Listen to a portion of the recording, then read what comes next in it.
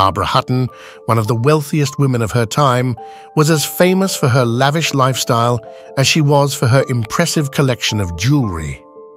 She was the only child of Franklin Laws Hutton, a successful businessman, and Edna Woolworth, the daughter of the founder of the Woolworth chain of stores. From an early age, Barbara Hutton was accustomed to a life of luxury and privilege. Over the years, she amassed a collection that was both vast and legendary, encompassing rare and historically significant pieces. One of the most talked about pieces in her collection was the Pasha diamond, a remarkable gem of over 40 carats. Another notable piece was the Marie Antoinette pearl necklace, a stunning array of natural pearls once owned by the ill-fated French queen. Let's delve deeper into some of the most remarkable pieces that adorned her collection, each with its own story of luxury, history, and sometimes intrigue. The Pasha diamond ring. The Pasha diamond is particularly notable for its size, beauty, and the mystery surrounding its origins. It is named Pasha because it was believed to have been owned by a Pasha of Egypt, which adds an exotic allure and a touch of historical mystique to its story. Originally, the Pasha diamond was considered one of the finest gems in the Egyptian treasury, boasting 40 carats in an octagonal form. Its origins are speculated to be either Brazil or India, but the exact details remain unknown. The diamond is known for its colorless brilliance and its substantial size. In the 1940s, Barbara Hutton purchased the Pasha diamond from King Farouk of Egypt. However, disliking its original octagonal shape, Hutton had it recut into a 36-carat round, brilliant diamond. This decision marked the transformation of the Pasha from its historic octagonal form to the round brilliance that Hutton preferred. As for the current whereabouts of the Pasha diamond, like many historic jewels, it's difficult to trace. After Hutton's death in 1979, her jewellery was auctioned off, and pieces from her collection have since passed through private collections and auctions. The specific details about the current owner of the Pasha diamond are not publicly known, as transactions involving such high-value items are often private. This makes the current location and ownership of the Pasha diamond something of a mystery, adding to its allure and the fascination surrounding Barbara Hutton's legendary collection. The Marie Antoinette pearl necklace. Perhaps one of the most historically significant pieces in Hutton's collection was the Marie Antoinette pearl necklace. Marie Antoinette, the Queen of France, known for her extravagance and eventual grim fate during the French Revolution, was a lover of pearls and diamonds, and her collection included some of the most spectacular pieces of the time. Pearls, in particular, were highly prized in the 18th century for their natural beauty and rarity, symbolizing purity, wealth, and social status. The single-strand pearl necklace, believed to have belonged to Marie Antoinette, was purchased by Hutton from Cartier's of New York in anticipation of her 1933 wedding to Alexis Medivani.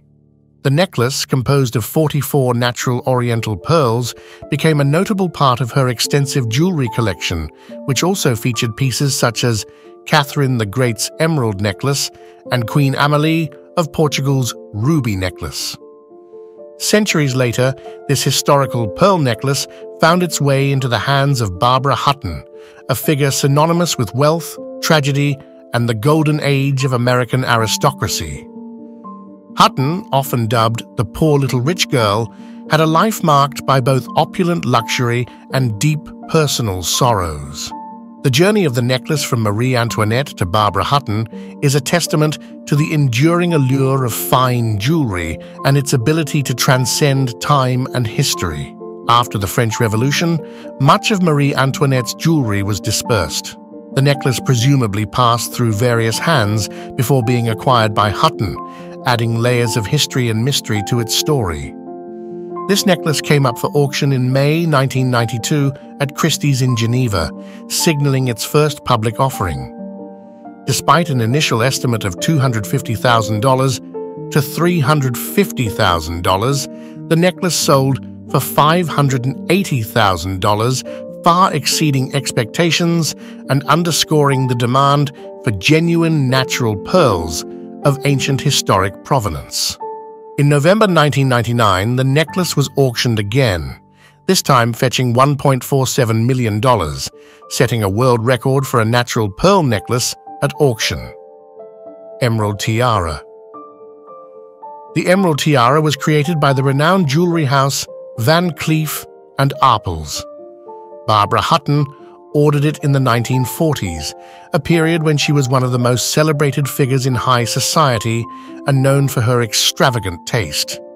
The tiara is particularly notable for its centerpiece, a remarkable Colombian emerald weighing over 150 carats. This emerald was originally part of a necklace that belonged to a Maharaja, showcasing the tiara's connections to royalty and Hutton's penchant for collecting jewellery with a noble pedigree.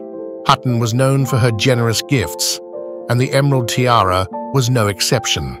In a gesture that captured international attention, she gifted it to her only son, Lance Reventlow, to give to his first wife, actress Jill St. John, jadeite bead necklace.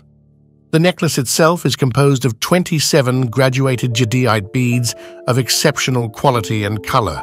Jadeite, a gemstone prized for its vibrant green hues and translucency, is considered to be one of the most valuable and sought-after types of jade. The beads, unusually large in diameter, were a testament to the rarity and quality of the jadeite used. Some experts believe the necklace originated from the Qing dynasty imperial court in China, adding to its illustrious history. The beads of the necklace are perfectly matched, which is an extraordinary feat considering the natural variations in jadeite. Barbara Hutton received the necklace as a gift in the 1930s, a time when she was one of the most prominent figures in high society, known for her lavish parties and her passion for exquisite jewellery. Throughout her life, Hutton was known for her philanthropic efforts and her contributions to various causes. Despite her wealth and the luxury that surrounded her, she faced personal struggles and sought solace in her collection of fine art and jewellery.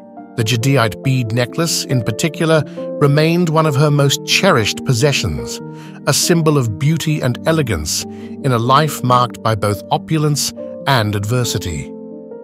In 2014, the Hutton Madhuvani jadeite necklace came up for auction at Sotheby's Hong Kong. A fierce bidding war erupted, with the final price reaching a staggering $27.44 million. This surpassed all pre-sale estimates and set a world record for the highest price ever paid for a jadeite jewel. After Barbara Hutton's death in 1979, her vast jewellery collection, including the Pasha diamond, was auctioned off, and the pieces dispersed to various owners around the world. She was renowned for her extravagant jewellery collection, one of the most impressive in the world. Her collection reflected her tumultuous life, filled with both opulence and personal challenges, showcasing her love for the extraordinary and beautiful. Which jewellery of Barbara Hutton's jewellery collection do you impress the most? Are you waiting for the video part 2 of her collection? Please comment on the below. Do not forget to like and subscribe.